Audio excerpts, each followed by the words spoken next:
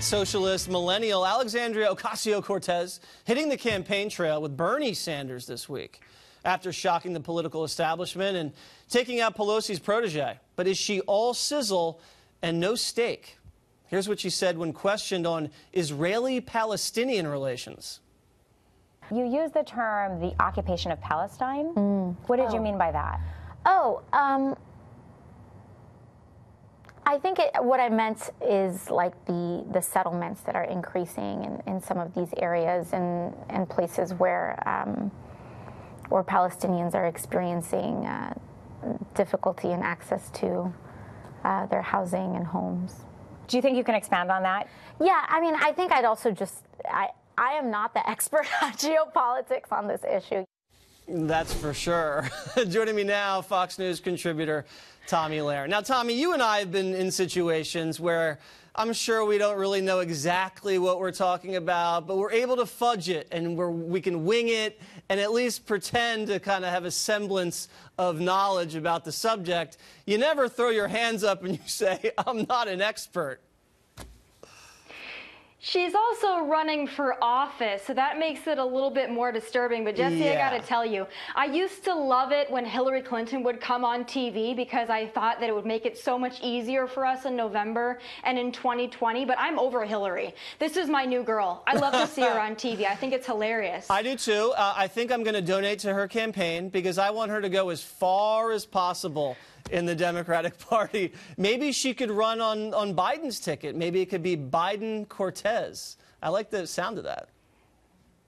I like the sound of it too, but you know, she's also a Democratic socialist and she's going to be campaigning with Bernie Sanders. You know, the young people are supposed to love socialism, but also young people love reality TV. So Jesse, I have an idea. Why don't we take Bernie Sanders and Alexandria Ocasio-Cortez, why don't we drop them into the socialist nation of their choice and see how long they last? I love that idea. I will call the executives at Fox right now and see if we can get that rolling. Now, this wasn't just one statement. She had a few. Let's hear what her opinion was on direct action in the streets. Roll it.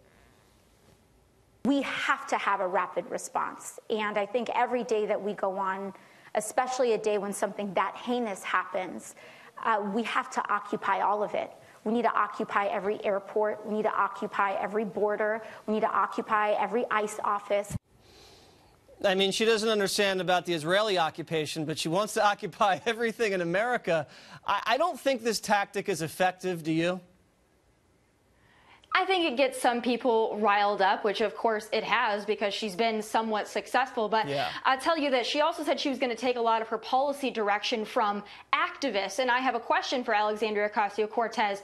Which activists? Is it going to be the activists that riot, loot, and burn their local businesses? Or is it the activists that march around in the streets with reproductive organs on their head? I mean, which activists is Alexandria Ocasio-Cortez going to be taking direction from her policy? Because as we know, she really doesn't have a lot of policy experience. This isn't her strong suit, so I'm wondering where she's going to get it from. Yeah, I don't think she knows. Maybe she can get it at Bernie's house. Let's listen to her take on capitalism and the unemployment rate. This one's my favorite. Roll it. We look at these figures and we say, oh, unemployment is low, everything is fine, right? Well, unemployment is low because everyone has 2 jobs. Unemployment is low because people are working 60, 70, 80 hours a week. I do think that right now, when we have this no-holds-barred, Wild West hyper-capitalism, what that means is profit at any cost. Capitalism has not always existed in the world, and it will not always exist in the world.